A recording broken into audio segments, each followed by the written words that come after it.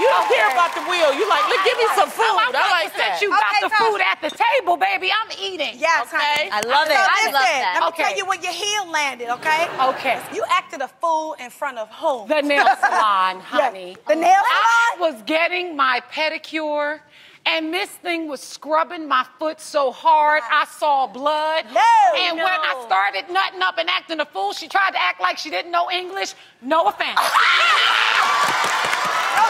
no offense. I knew it! Because no shade. No shade.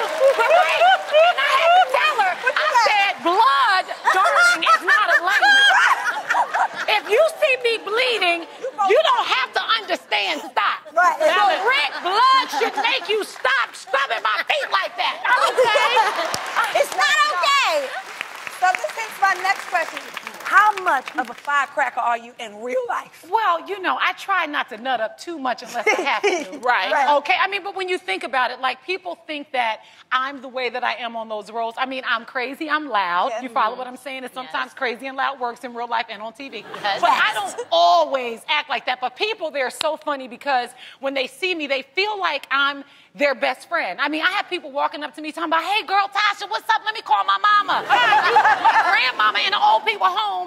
Can you talk to my grandmama real quick? I'm going to call her. And you would think I'm just like their homegirl because I try to keep it real and I try to do things that people can connect with and also make them laugh. Yes. Yes. It works.